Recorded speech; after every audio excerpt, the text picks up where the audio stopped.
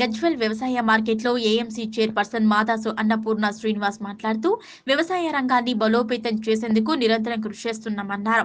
రైతు బంధు కోసం మిగిలిపోయిన రైతులు ఎవరన్నా ఉంటే వ్యవసాయ అధికారుల ద్వారా సంప్రదించి అప్లై చేసుకోవాలన్నారు. ఇంత కరోనా విపత్కర పరిస్థితుల్లో కూడా రైతుల సంక్షేమం కూడా ఎక్కడ ఆగొద్దని నిరంతరం శ్రమిస్తున్నామని, దానిలో భాగంగా చిట్ట రైతు కూడా రైతు బంధు అందించాలనేది కేసీఆర్ నిర్ణయం అన్నారు. రైతు బంధు ఇచ్చేందుకు ఎటువంటి కాలపరిమితి లేదని ఈ సందర్భంగా వారు తెలిపారు. గుంట భూమి ఉన్న వారికి కూడా రైతు బీమా సౌకర్యం కల్పించిన ఘనత కేసీఆర్కే దక్కుతుందన్నారు. రైతే రాజు అనే నానుడిని నిజం కాబోతోందని, రాబోయే రోజుల్లో వ్యవసాయ రంగంలో గొప్ప మార్పులు చూడబోతున్నామన్నారు. నియోజకవర్గ ప్రజల తరపున మంత్రివర్యులు హరీష్ రావుకు ముఖ్యమంత్రి కేసీఆర్ గారికి ధన్యవాదాలు తెలిపారు.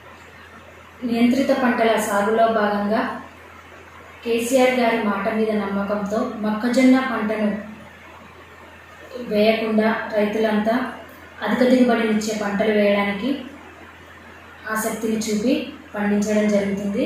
దీని ద్వారా అధిక దిగుబడిని పొంది లాభాలు పొందే అవకాశం కూడా ఉంటుంది. రైతులంతా సంతోషంగా ఉండే అవకాశం కూడా ఉంది. కొండపోచమ్మ ప్రాజెక్టు ద్వారా బీడుబారిన భూముల్లో కూడా నీరు పారి పంటలన్నీ సస్యశ్యామలం అయ్యే అవకాశం తొందరలోనే రానున్నది. దీని ద్వారా రైతు కళ్ళల్లో ఆనందం నిండి రైతు పరిపుష్టిగా మారే అవకాశం ఉంది.